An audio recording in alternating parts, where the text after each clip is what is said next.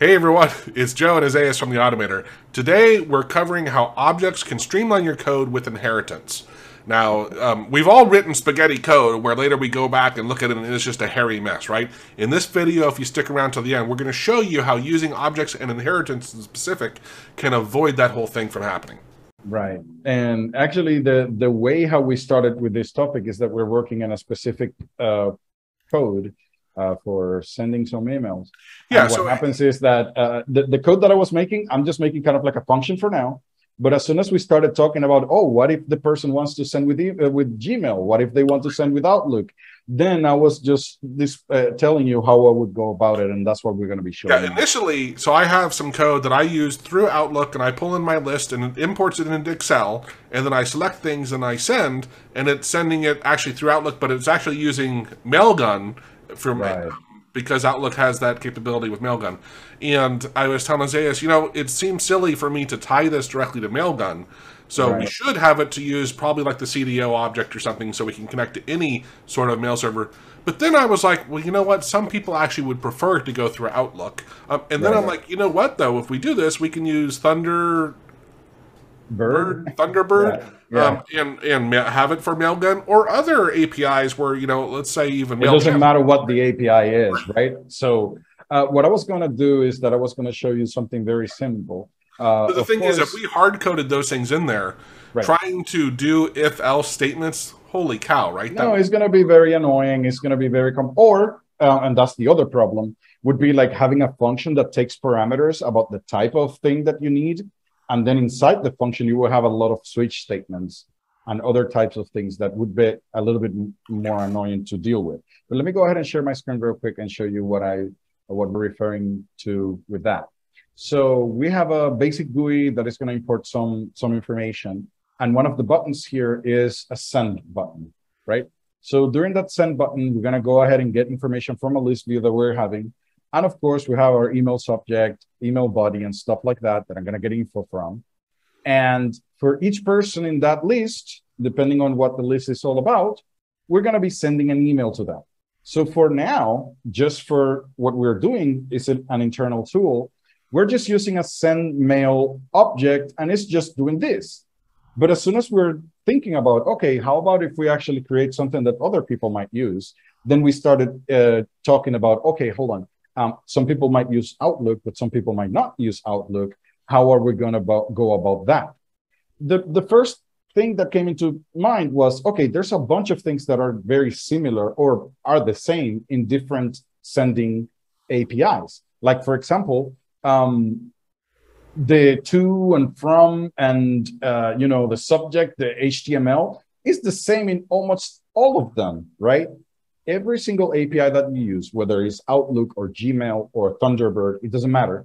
You will need to specify a from. You will need to specify recipients. You will need to specify a subject and a body. So it's the same all the time. So what I decided was, what I told you, I would go about with an object with that instead of a function. So probably I will have a function here that just sends the information here. And inside the function, I would choose with a switch statement, probably something that is an option, switch, option. And that means what the case is. And it's going to be case Gmail, for example. And case, for example, Outlook. And in the end, after I decide which object I'm going to use, so that's going to be my mail object, it's going to be new Gmail, for example. New mail equals new Outlook, for example. I would do something like that, something of the sort. And after I decide which object I'm going to use, then I can just say mail send, because everything else is going to be, and this is the interesting part about it. So let me do this. This part here is not going to work. So I'm going to set my from, my to, and mail send. The interesting part about this is that now I have full control as to what the send function is going to do. Because for Gmail, the send function is going to do something else. And let me show you the code for that. I would have a class, a basic class, that have my to, my from, my subject, and body, right? and I could perform very interesting stuff with them, and a basic send function that would have a default function there. But now the class Outlook extends the mail and changes how I'm going to send through Outlook, right? And the Gmail function, for example, I wanted to send with PowerShell instead, not the CDO message, right? So the Gmail function, I want to send the messages via PowerShell, but the Outlook function, I want to use the CDO message and configure it, for example. So basically now, whenever I go ahead and load my Gmail object, whenever I send here, it is going to actually use PowerShell to send the emails, for example. So now I have full control as to how my my objects behave in whenever, you know, in any type of situation. I do not have to be coding like if-else statement down here on my loop. And that's basically what I'm actually saving my time with. I'm saving the coding on if-else statements on my loop. And later on, whenever I want to fix the code, it's going to be a little bit more easy for me. It is going to be easier for me to figure out what I'm actually doing. Yeah, because here's a couple things. One is everything related to Gmail or related to Outlook is going to be grouped together, right? Right. When you go to Thunderbird or whatever then it's going to be just for that, right? Now here my send function might, instead of using a switch statement, as I was saying, my mail function here, I could actually have a type here that is going to be Gmail by default or something. Mail.type is going to be Gmail.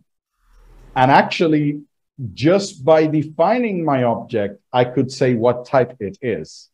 So as soon as I switch my type, I would switch which function is going to be used for, right? So I could just say mail type equals Gmail, for example. And now my send function is going to be very basic, but my mail here, so mail equals new mail, and I could specify the type right there if I want to. I could say it's going to be the type Gmail.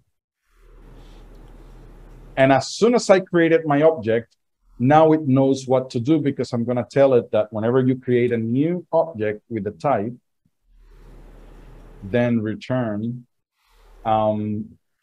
either Outlook or return mail, depending on the type of object that you're doing. So as soon as I create the object, I decide what subclass I'm going to be using. You see what I mean? And it returns right away the object that I need. And as soon as I use the send function, it's going to be using the function specifically for the type that I just selected, for example. You know, so it gives me this control. It is granular control of what I'm going to do. And by the time that so my code looks very clean. I'm just calling a function. My function is going to be deciding what it is. And this might be based on some settings that I have on an ini file or something, right? So, or something that you can select on the GUI. And that's going to be my default. And when it loads it, now I have my object performing the actions. Whenever I want to fix those, I go to my file and I fix the one that I need. Oh, the one that I'm having issues with is with Outlook. Then I go to Outlook, fix that function, or modify it, or use whatever other method I want. And Gmail might be different. Or, of course, they all might use the same function, because the send, I'm going to send it with the CDO. But the headers are different, because for Gmail, the headers are different than the headers from Outlook. That's where this type of thing comes into place, right? That the all behave similarly in some things, like the to, the from, the subject, but they have differences. That's where I go ahead and use the differences in a different little class. Yeah, for instance, in Mailgun, you can turn on tracking, you know, and track if they open or not, and tags, so we can have reporting, things that you don't have necessarily in the other tools. And so exactly. And then I would have for Mailgun, for my class Mailgun, extends mail, then I would have some properties that I would call tags. That's my property.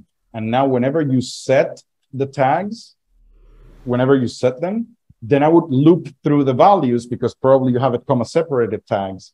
Then I would loop through them and convert it into headers that the Mailgun thing can understand. So again, now I have full control of how the Mailgun object is going to perform actions for the tags, which maybe Gmail doesn't have that. Maybe Gmail doesn't have that thing. So that's where later on, whenever I need to actually kind of like modify my code, then it is a little bit easier to just concentrate on whatever is just for Mailgun. Everything else is going to behave the same because it is extending from the same place, my mail object, for example.